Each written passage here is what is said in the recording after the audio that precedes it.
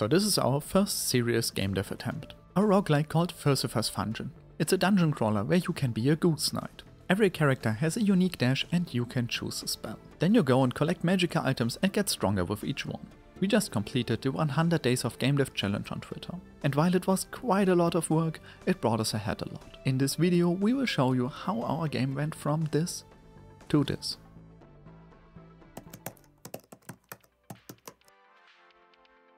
When we started the challenge on November 1st, 2021, our game had a single screen. The player was just out there floating in space and everything is neon. And man, did the visual effects look rough.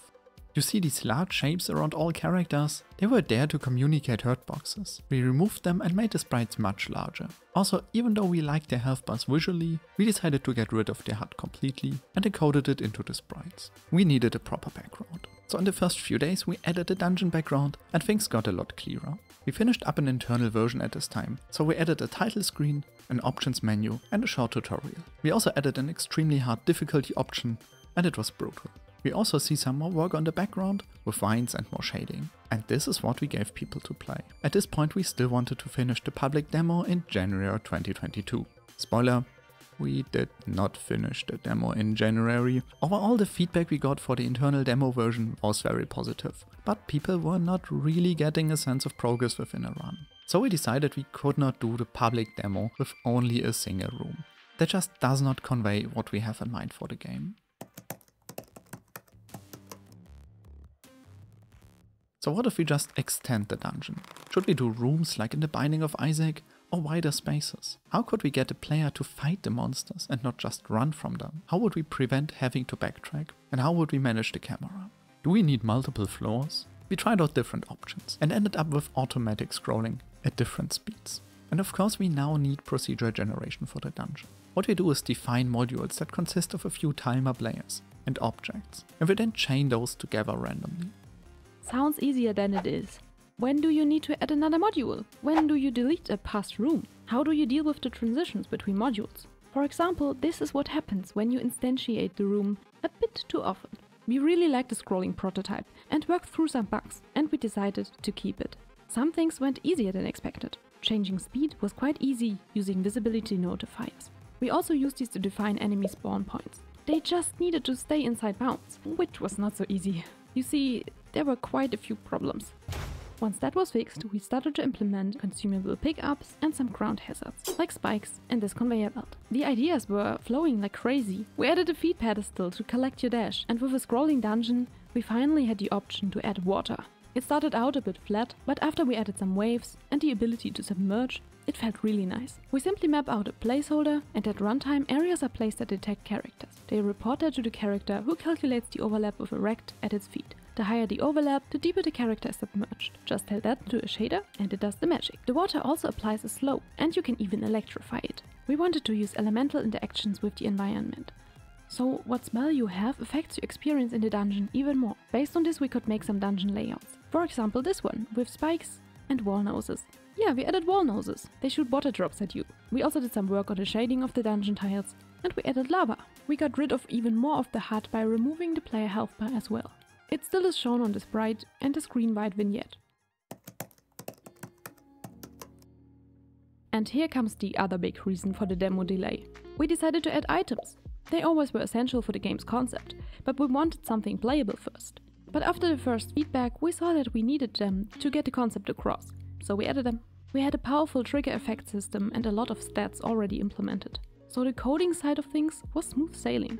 But of course we needed designs, icons and flavor texts. The first set included 9 items. My favorite one are the plastic vampire fangs. We wanted to give the game more of an RPG feeling, so we had the idea to add those typical RPG attributes like strength, agility and intelligence. All the other stats are based on these primary stats. We soon added orbs that give you primary stat increments. Oh, and the name giving Philosopher is now actually part of the game. He sits there and talks to you at the start of a run and comments on the items you find. We made an early draft for the character selection. You can choose from 4 spells per character on the right. These fake 3D shards make it look much more magical. It's a particle system with a vertex shader and a fragment shader. And here we used the fake 3D shader for a depth transition. This was a bit of work, but it's actually easier than it looks. These shards are polygons, and we take a screenshot at the moment of death that we use as the texture. At this point we could finally do some playtesting, and we realized our enemies were not suited for these new circumstances. The snake just slithers to the left, into the spikes, and dies. Every time. Also, we added a few early game enemies to teach the player basic mechanics. The bomb bee explodes when it bounces against anything. You can use it to deal damage. And this little mushroom guy does absolutely nothing, but it gives the player space to play around. We reworked the frog because it was too small and had a boring pattern. Now it alternates between jumping and shooting water drops. And we added destructible jars that drop currency. Also, you can extinguish lava with water spells now. We added burnable bushes. They don't hurt you, but they hurt the enemies. Here we gave the ground more perspective and added torches. And suddenly everything felt more polished.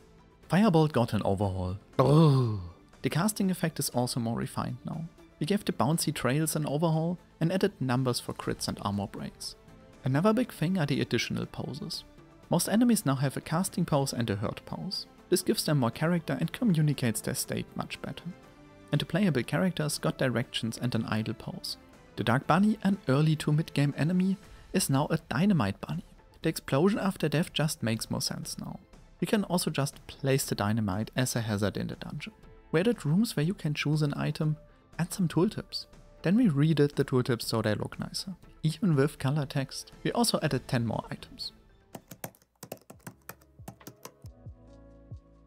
And suddenly the 100 days were over. It's now been 2 weeks since we finished the challenge, and actually we haven't stopped working on the game pretty much on a daily basis. So let's look at what happened since then. We added a little animation when you pick up an item from the double item room.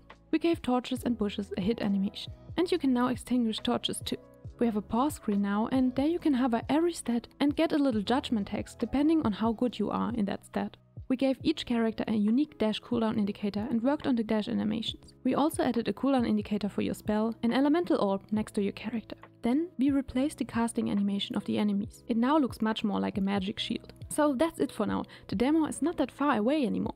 We can really recommend trying out this challenge. It's also a great way to document the process, get feedback and interact with the game dev community. If you think the game looks interesting, it would be really awesome if you'd wishlist it on Steam so you get notified when we launch the demo.